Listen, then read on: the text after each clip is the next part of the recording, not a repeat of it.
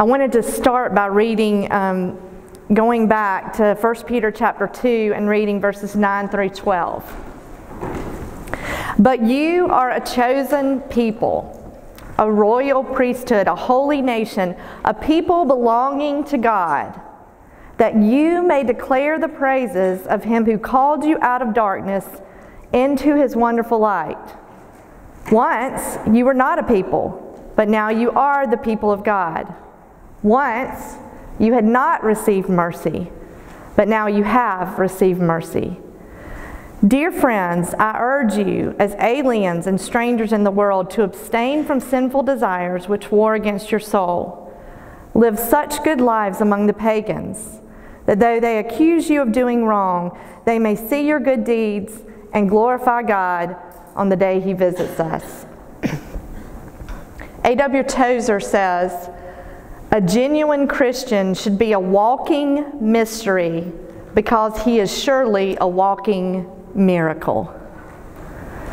A genuine Christian should be a walking mystery because he is surely a walking miracle.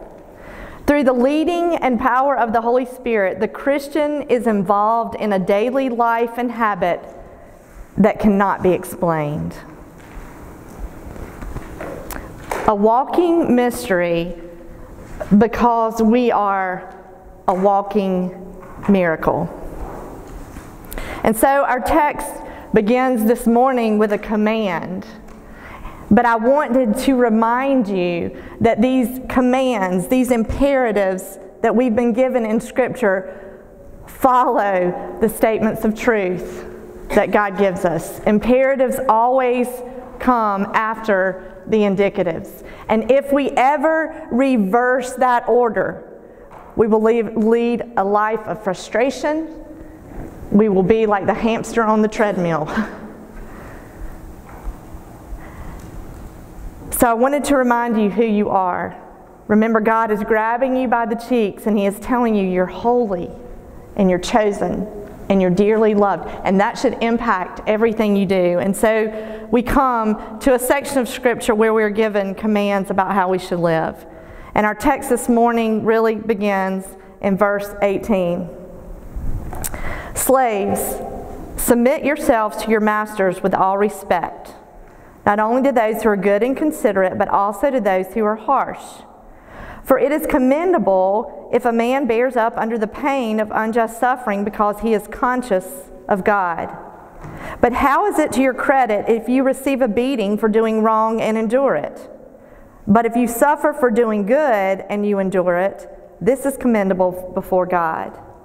To this you were called, because Christ suffered for you, leaving you an example that you should follow in His steps. He committed no sin, and no deceit was found in His mouth. When they hurled their insults at Him, He did not retaliate. When He suffered, He made no threats. Instead, He entrusted Himself to Him who judges justly. He Himself bore our sins in His body on the tree, so that we might die to sins and live for righteousness. By His wounds you have been healed. For you were like sheep going astray, but now you have returned to the shepherd and overseer of your souls. As I began to study this week, I thought, oh great, those first two words, slaves submit. You just want to kind of say, oh, never mind. We hear the concept of slave, first of all, and it kind of rears something up in us. We want to run from it. And a lot of it is because of our picture, what we have in our mind of slavery. And I think we've got to dismiss that a little bit here, because first century, what they would call a slave is very different from what we have known in our lifetime. And we probably don't have a great English word to totally explain what it means. Some translations say servants, but it would be someone who serves within a household. It wasn't the connotation of a 19th century slave. That's not an accurate picture. They were generally well treated and were not only unskilled laborers, but they were also managers, overseers, and trained members of various professions. A lot of them were doctors, nurses, teachers, lawyers, things like that. And there were extensive Roman legislation that protected them. They were paid for their services and were generally pretty well taken care of and could expect to eventually purchase their freedom. Most of the slaves in the first century were actually born into these households. But obviously, from our text, there was still some mistreatment, right? There were masters who were unjust and who were harsh, and perhaps did not treat their slaves with the greatest respect and honor that they deserved because they were created in the image of God. And so what Peter is saying, he's saying if you find yourself in this position where you're employed, you're a part of a household where you're working for someone who is treating you unjustly, then I want you to think about how you can respond in a way that would point to your ultimate master. To the fact that you're a free man and you're a slave to God. And I want you to do this in a way that is counterculture. And perhaps for us, the best thing that we can compare it to is maybe an employer and an employee relationship. And some of us would say, well, right now, God has not called me to that. I'm not in that position. Perhaps I work out of my home, or perhaps I'm not employed outside of my home or doing those kinds. Perhaps I'm a student. But we all find ourselves in our various callings under the authority of certain people. And we definitely have people in our life that we need to encourage along these lines. Perhaps we have a spouse who's employed, or a child, or a parent. And so we see the Word of God, again, is practical and it speaks truth into those difficult places of our lives. We see that word submit. And again, many of us, something begins to boil within us. Don't like that word. Submit? Really? And as we move through the text in 1 Peter, we're going to find that this idea of submission and authority perhaps gets a little more personal and a little more intimate in the relationships that it speaks to. Why do we struggle with that in the first place? Authority at all. Basically, we need to understand that we are very prideful people, and at the root of a lot of our sin is that, you know what, we want to be God. We want to be in control. And we want to be the one who makes all the decisions about what we do, how we do it, and when we do it. And God has already said to us that He is the one who puts people in these positions of authority. And I want to remind you too that authority is not a result of the fall. It was in place prior to the fall. So the Word tells us that we're to submit, or we're to come up under, or to be subject to our masters with all respect. With respect. Not necessarily because they've earned respect, but simply because of the position they're in. That God has put them in a position that has said, you will respect them to some degree.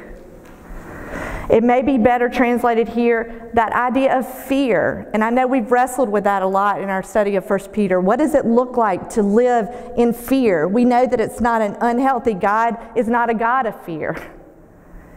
And yet we see this idea of fearing God and living with reverence and fear. It's a healthy desire to avoid the displeasure of this master, this person that God is put over us. We don't want to displease Him. We want to do things that He asks us to do in a way that ultimately, what? Pleases the Father. Because we recognize that ultimately we're not working for this person, but we're working for the Lord. And so Peter encourages us to submit to Him with all respect. And he says, not only to those people over us that are good and considerate, but also to those who are harsh, or some of your translations may say unjust.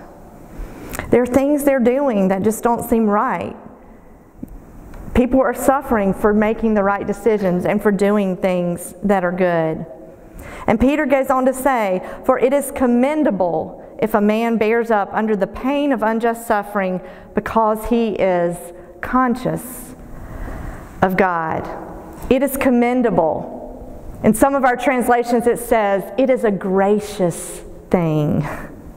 It is a gracious thing if a man bears up under unjust suffering. It is only an act of grace that we are able to unjustly suffer. Now, this idea of pain here does not probably infer physical abuse. We're not talking about staying in relationships where you are abused physically. But this idea of pain is various kinds of mental anguish. Some type of emotional draining and oppression that these people feel under this unjust and harsh.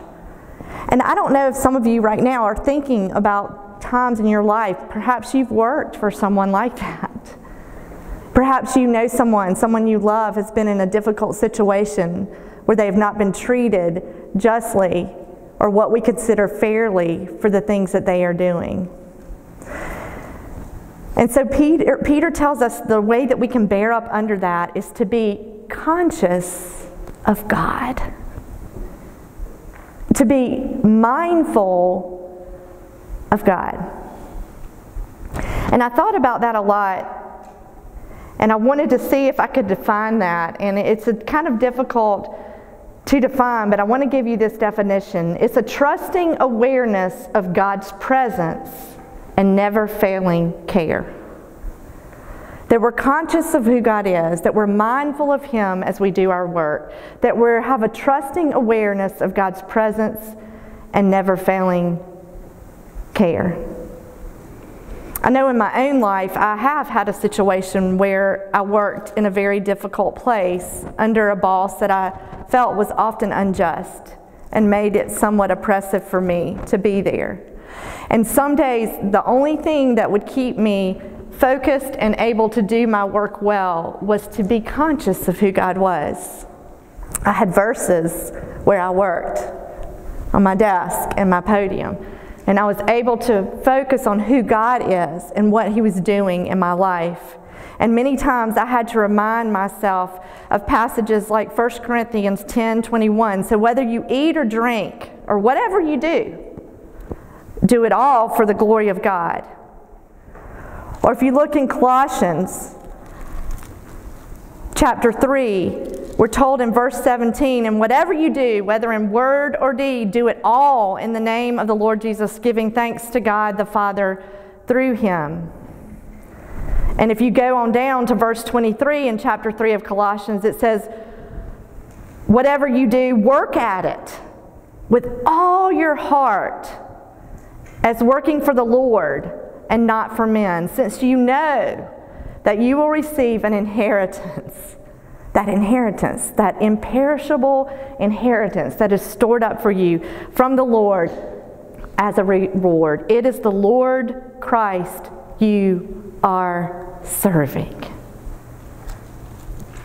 We must be mindful of God and conscious of God. And the text is also going to give us, it's kind of expand this idea as we think through what else Peter has to say to us through these words. How can we be mindful of God in these difficult situations? What are the things that we need to be thinking? And Peter says, "But how is it to your credit if you receive a beating for doing wrong and endure it?" Why is it to your credit if you deserve to be punished and you're punished? Why, if you receive a beating for doing what is wrong and endure it, is that a great thing? But if you suffer for doing good and you endure it, this is commendable before God. This is a gracious thing before God. Carol Ruvalo says in her book, "When God's people behave righteously in the midst of harsh treatment, they reflect their reliance on their Father's promises. When they refuse to sin in response to unreasonableness, they display their free submission to God's commands. And when they patiently endure the sorrows of this life, they reveal the beauty of their living hope. Such behavior finds favor with God. Why? Because it glorifies Him. And this is counterculture. This is counter-human nature. Because our first response in these unjust and difficult situations is that we feel like what? That we need to retaliate, we need to defend ourselves, we need to provide justice, and we need to step into those situations and make things right. I know that's a struggle for me. I'm always wanting to make things right. And I think I constantly have to use my words and not just my actions to show people this glorious God who is the only one that can transform their hearts. Peter goes on to tell us in verse 21, he says, "To this you were called." To this you were called. To suffer. To bear up under suffering. To this you were called. In chapter 2, verse 12 that we read at the beginning, to this you were called, to live such good lives among the pagans, that though they accuse you of doing wrong, they may see your good deeds and glorify God on the day He visits us. To this you were called. Edmund Clowney says this, Peter does not ask us to view suffering as inevitable in the world under the curse. He does not ask for stoic resignation. A life of suffering is our calling, not our fate. It is our calling just because we are God's people.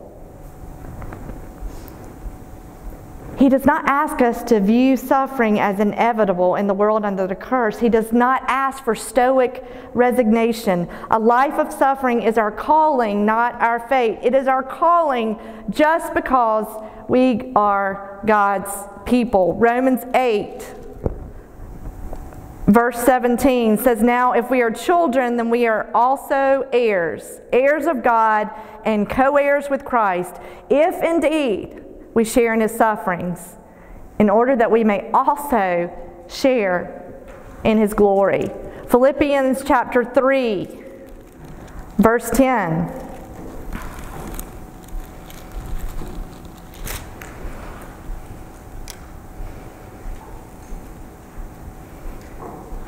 Says this, "I want to know Christ and the power of His resurrection, and the fellowship of sharing in His sufferings, becoming like Him in His death, and so somehow to attain to the resurrection from the dead." 2 Corinthians chapter 1, verse 5.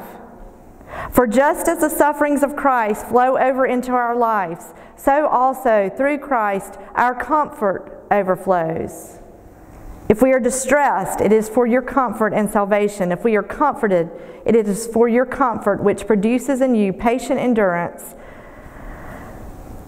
and the same sufferings we suffer. And our hope for you is firm, because we know that just as you share in our sufferings, so also you share in our comfort." We're called to suffer, but our suffer has meaning. And as we move through the text, the example that we're given is Jesus Christ Himself.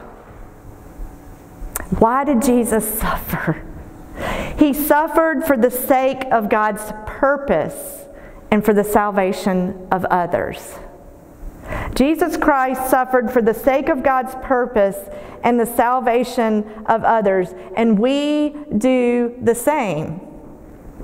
We suffer for His sake, for His glory, and for His honor, for His purposes to be accomplished in our lives, through us, and around us, and the people that we come in contact with. For the sake of what? For the sake of winning others to His saving gospel. Your suffering is not in vain. It has purpose. In 2 Corinthians chapter 3, we read these words. Therefore we do not lose heart, though outwardly we are wasting away, yet inwardly we are being renewed day by day, for our light and momentary troubles are achieving for us an eternal weight that far outweighs them all. It's achieving something. It's accomplishing something.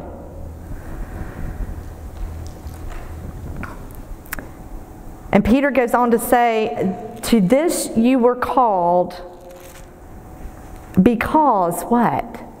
Christ suffered for you, leaving you an example that you should follow in his steps. And we go on to read of what this example was like. The scripture tells us he committed no sin. All right, I'm already done. No deceit was found in his mouth. When he was insulted, he did not retaliate.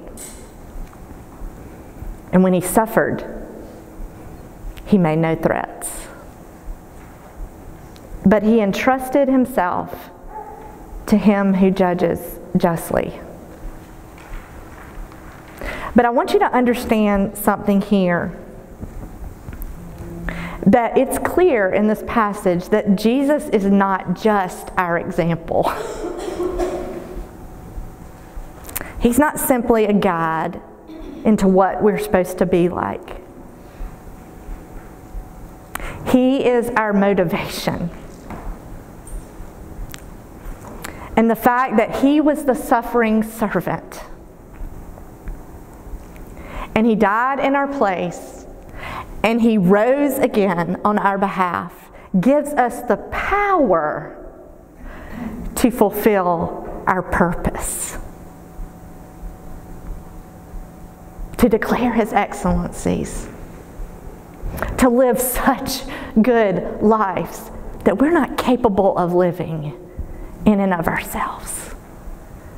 He's not just an example. We can't have a gospel that just says, just be like Jesus.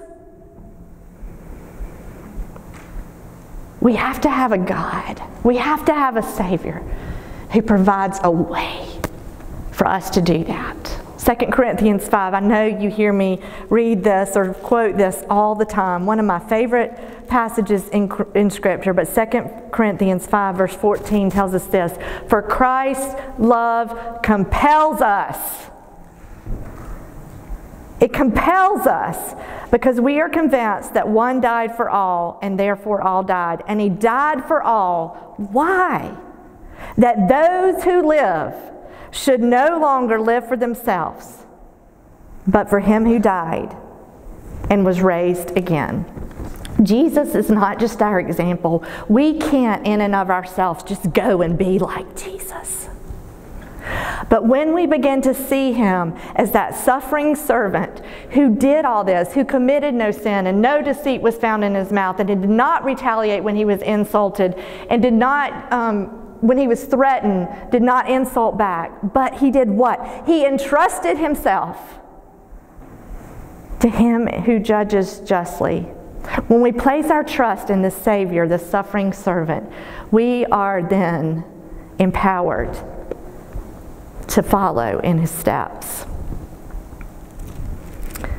The scripture tells us that he did these things and was able to do these things because he did entrust himself to him who judges justly. And as I looked a little bit more closely at this verb and read it in different translations, some of them said he continued entrusting himself. And I thought about that and what impact that would have on my life. You understand, it's not just a one-time thing, but it's that daily, what I'm going to God and I'm saying, God, I'm entrusting myself to you. I'm entrusting myself in this difficult situation. I'm entrusting myself to you who judges justly. And that is going to give me the power to live in a way that brings glory and honor to you. I'm continually entrusting and giving myself and handing myself over to the ultimate and the perfect judge. We are told in Scripture that God will ultimately right all wrongs. And we have that comfort and hope. And that is one reason that we don't have to always feel that we have to be the one to bring about justice. Colossians 3, verse 25 says, anyone who does wrong will be repaid for his wrong, and there is no favoritism. 2 Thessalonians 1, verse 5 and 6 says this. I'm in 1 Thessalonians. All this is evidence that God's judgment is right, and as a result, you will be counted worthy of the kingdom of God for which you are suffering. God is just. He will pay back trouble to those who trouble you. And in James chapter 5, verse 7 and 8, be patient then, brothers, until the Lord's coming. See how the farmer waits for the land to yield its valuable crop, and how patient he is for the autumn and spring rains. You too be patient and stand firm, because the Lord's coming is near. God will ultimately right all wrongs. And in Romans chapter 12, which is a quote from the Old Testament in Deuteronomy 32, we read this: vengeance is mine, I will repay. And we are encouraged in chapter 12 to not repay evil for evil, but to be careful to do what is right in the eyes of everyone. But I have to tell you that I was also convicted a little bit in my study as I thought about this. Because if I'm honest with you about my heart, and maybe even what you're thinking right now, as you think about some of these situations perhaps that you've been in or someone you love has been in, by entrusting ourselves to Him who judges justly, there's a part of me that's like, oh, you're going to get it. One day you're going to get it. And I realized that even in that, there's so much sin in my heart. Because why? What was the real example that Jesus gave to us? When He went to the cross, when He bore our sins, as it tells us on that tree, what did He say? He said, Father, forgive them, for they know not what they do. And so when I entrust myself to someone who judges justly, I realize that His arm is not too short to reach that unjust and harsh authority in my life. And I recognize that forgiveness doesn't come without a cost. But perhaps the forgiveness, the justice that that person deserves, can be paid for by the great cost of the blood of Christ. Do you see? God does judge justly. And He will either judge us based on the merits of His Son and cover us with the righteousness of Christ, and we will be forgiven, and it will be just at a great cost. And if we are resting and trusting in that work, then that will never have to be paid for again. And so when I entrust myself to Him who judges justly, what am I really longing for in that person, that difficult authority in my life? Am I longing that the Father would forgive them, for they know not what they do? And am I recognizing that even their sin can be paid for, as mine has, by the precious blood of Christ? Peter goes on to tell us that Jesus bore our sins in His body on the tree. And I think one of the things that this phrase does is that it really does give us a picture of suffering. I mean, that word that he bore our sins. And he uses the word tree to point us back to Old Testament. If you look in Deuteronomy chapter 21, verse 23.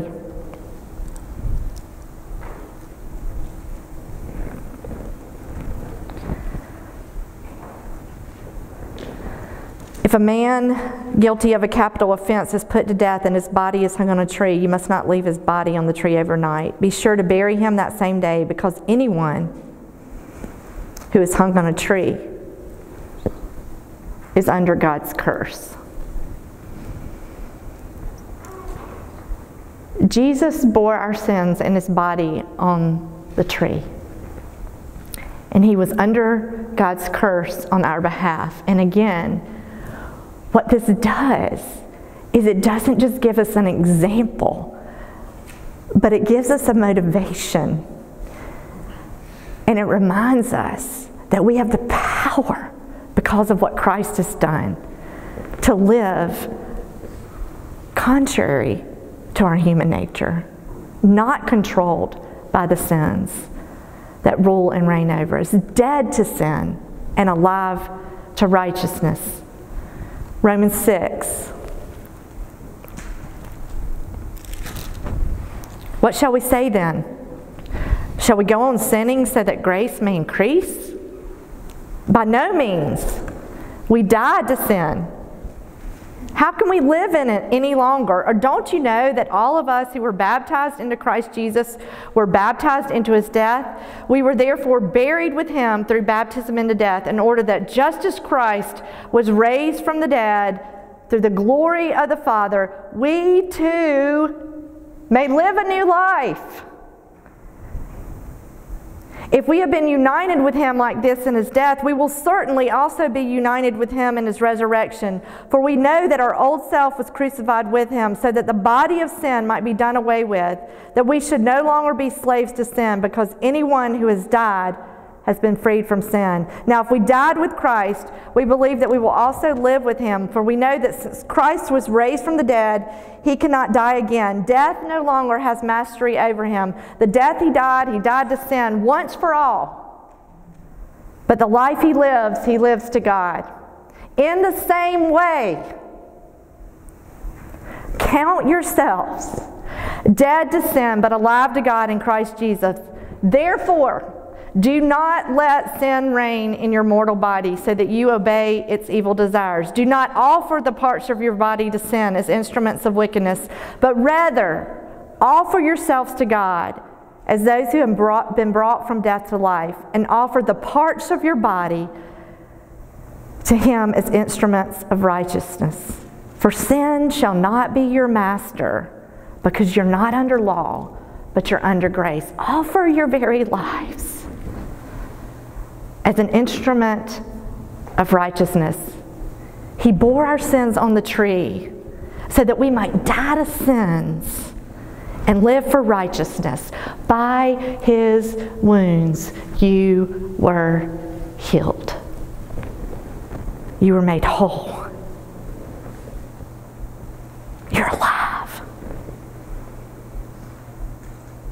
And that gives us the power to fulfill our purpose. Peter goes on to say that we were like sheep going astray. And we're reminded how desperately we needed a Savior. Now I want you to notice that we were sheep. We weren't goats, we were sheep. We were part of his flock. But we were like sheep who were going astray. Wendell Winkler says that sheep go astray by preoccupation. They get lost because of carelessness. They get lost because they become too involved with their worldly pursuits. And they get lost because they nibble at sin.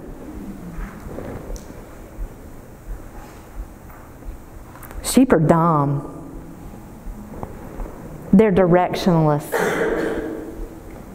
They're defenseless. If you read some about this, you'll hear about sheep who walk off cliffs and the whole flock follows the first one. You'll read how sheep wander off because they think that the pasture that their shepherd has put them in is not really where they belong or what they need. And if you put them out in the wild, they'll never survive without their shepherd. They're completely and totally dependent upon the shepherd. And when the shepherd speaks, they should follow because his plan for them is better than their plan for themselves. When the shepherd speaks, they should follow because his plan for them is better than the plan that they have for themselves. This whole account in 1 Peter is drawn from an Old Testament text, Isaiah 53. And I wanted to take just a few minutes to read from Isaiah 53. And I want you to listen to the language that's reflected in 1 Peter. And I want you to hear the heart of your suffering servant. Isaiah 53. Who has believed our message, and to whom has the arm of the Lord been revealed?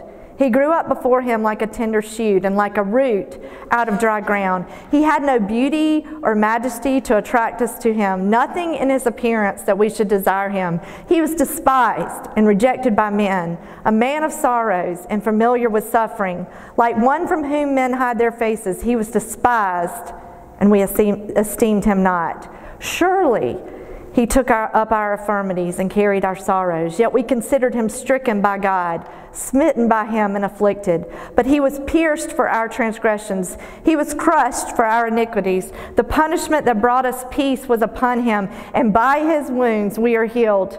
We all, like sheep, have gone astray. Each of us has turned to his own way, and the Lord has laid on him the iniquity of us all. He was oppressed and afflicted, yet he did not open his mouth. He was led like a lamb to the slaughter, and as a sheep before her shearers is silent, so he did not open his mouth. By oppression and judgment he was taken away. And who can speak of his descendants? For he was cut off from the land of the living. For the transgression of my people he was stricken. He was assigned a grave with the wicked and with the rich in his death. Though he had done no violence, nor was any deceit in his mouth, yet it was the Lord's will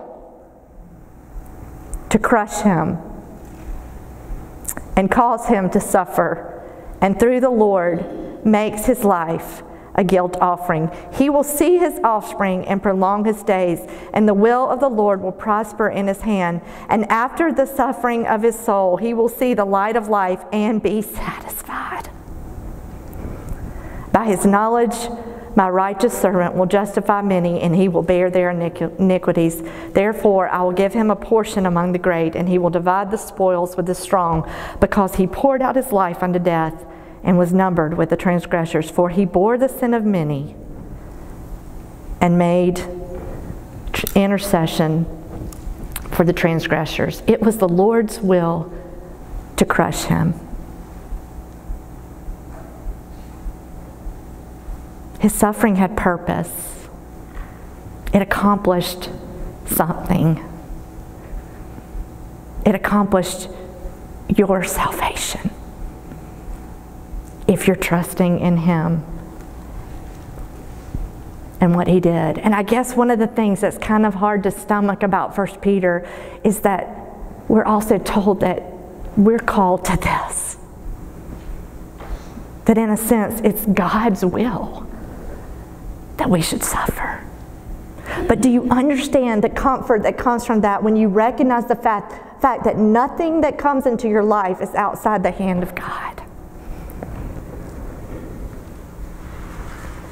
And God knows the best way for us to bring glory to him. And sometimes, ladies, it's by miraculously escaping suffering.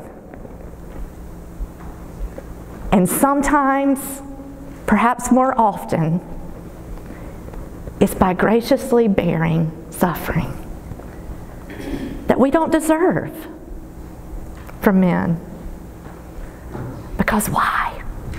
Because we trust in God. The Heidelberg Catechism says this, and it kept coming to my mind as I studied this passage. The question that it asks is, what is your only comfort in life and death? What is your only comfort in life and death?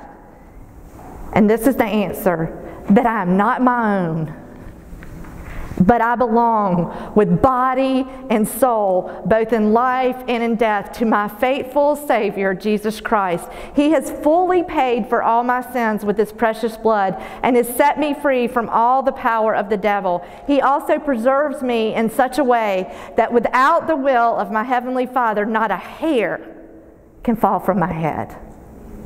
Indeed, all things must work together for my salvation. Therefore, by His Holy Spirit, He also assures me of eternal life and makes me heartily willing and ready from now on to live for Him. But now you have returned to the shepherd. The Lord is my shepherd. I shall not want. He makes me lie down in green pastures. He leads me beside quiet waters. He restores my soul. He guides me in paths of righteousness for His name's sake. Yea, though I walk through the valley of the shadow of death, I will fear no evil, for You are with me. Your rod and Your staff comfort me. You prepare a table for me in the presence of my enemies. You anoint my head with oil. My cup overflows. Surely goodness and mercy will follow me, what? All the days of my life. And I will dwell in Your house forever. He's your shepherd. And He's the overseer of your souls. He watches over. It's a charge to protect and preserve it all. And He sees over everything that is happening. The bigger picture. And nothing comes into your life that doesn't flow from His hand. We have to be reminded, why? Why in the world would I be called to bear up under suffering?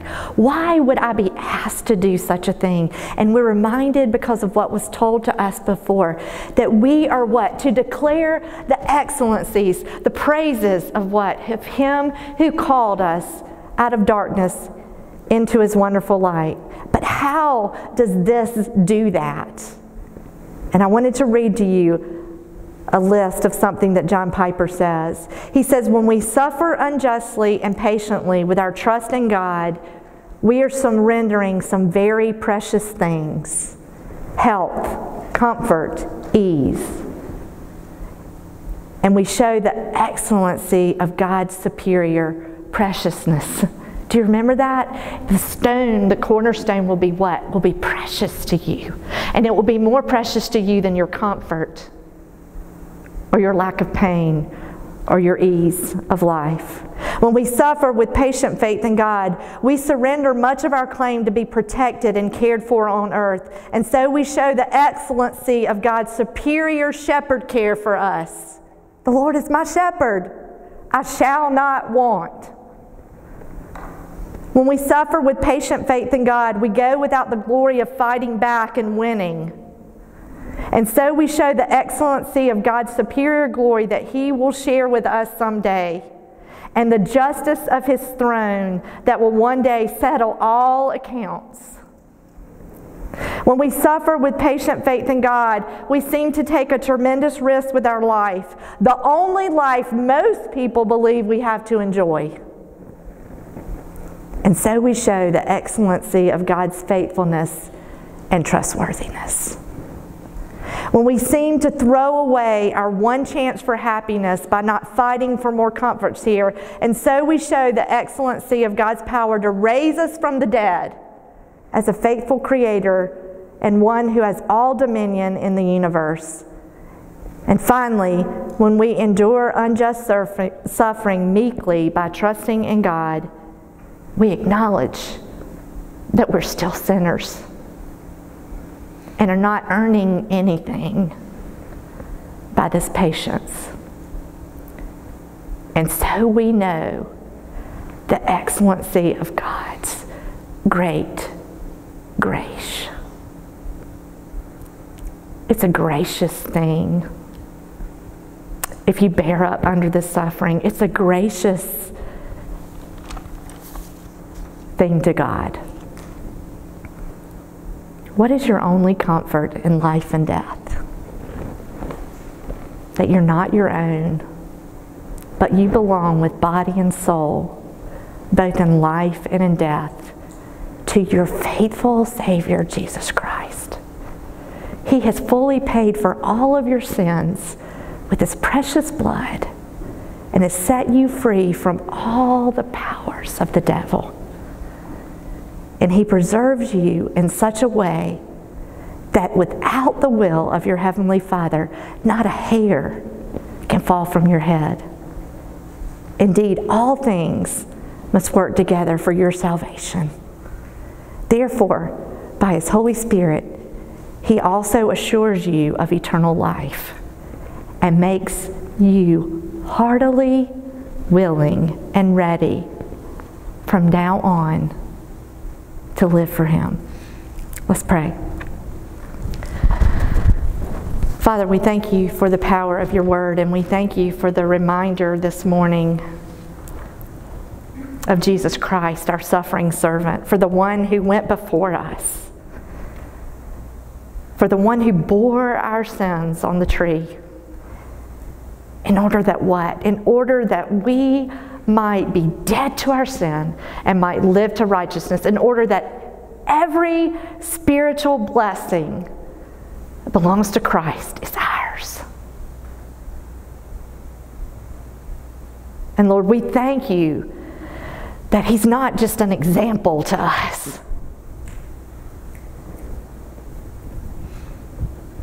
but He's our motivation. He's our power to fulfill our purpose, to declare Your excellencies, Your praises to this world. And we thank You, Father, that we can rest and be assured that not a hair falls from our head